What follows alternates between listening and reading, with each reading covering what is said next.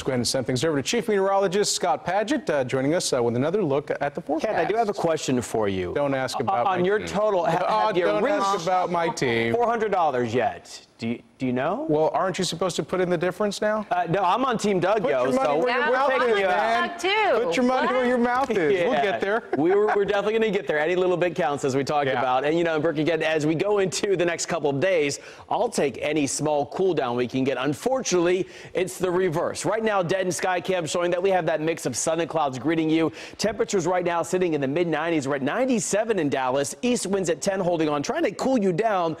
Dew point at 64, though, makes it feel much warmer than that. We're at 96 in Fort Worth to 94 right now at DFW. So into the evening hours, our temperatures are down to about 90 degrees by 8, by 10, 85 with the east winds near about 5 to 10. Clear skies holding on.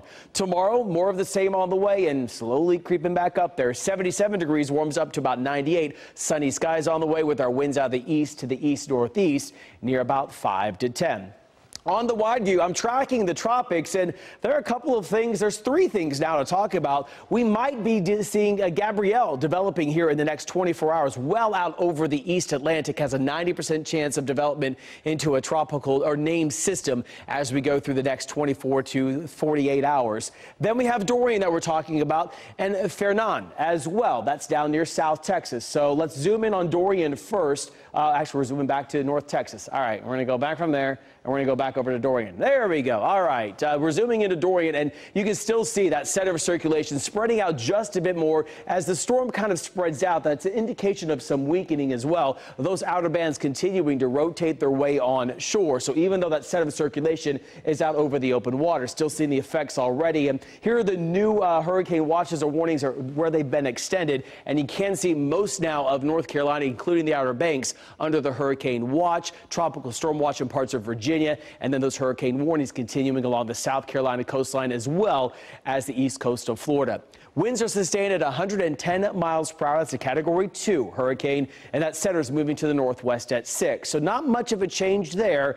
We're seeing the center about 125 miles east-southeast of Cape Canaveral. So overnight tonight into tomorrow, really no change in strength. Will remain a Category 2 hurricane just east of the Space Coast, and then will continue to push its way off towards the northwest going into Wednesday afternoon as a Category 2 closer towards shore. But you notice that the cone of uncertainty does not include the East Coast at all. That doesn't mean, though, the effects won't be felt. And then getting closer towards the shoreline in South Carolina going into Thursday afternoon, Category 2, and then possibly very close to maybe making landfall on the coast of North Carolina towards the end of the week as a Category 2 or to Category 1, and then continue to make its way out over the open water, then off to the northeast and weakening. So the big thing is that we're dealing with these winds already, those tropical storm force winds in the blue making their way on shore. The green are the hurricane winds very close to the Space Coast, and then going into tomorrow afternoon, possibly seeing those hurricane force winds very close to the coast of both Georgia and South Carolina. And those winds will continue to drive the water on shore.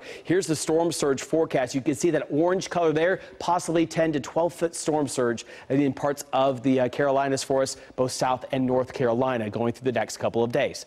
All right, now you can see this area of low pressure that then developed now into a tropical storm. This is Fernan. Yeah, I know looking at it, it says Fernand, but it's Fernan for us, and that will continue to make its way to the west, possibly bringing rain towards Brownsville. It will push on shore in Mexico as a tropical storm going into Wednesday afternoon, and then by Thursday, raining itself out. Closer towards home, we would love to rain something out because we don't have it in the 7-day forecast, and I had to do it. We're at 100 to 101 Thursday, Friday, Saturday, and Sunday. Yeah, I know. And then after that, we cool down to 97 on Monday and Tuesday. That's a good thing, right? Yeah, we should start mean tweeting you now, right? Like you had anything to do with that.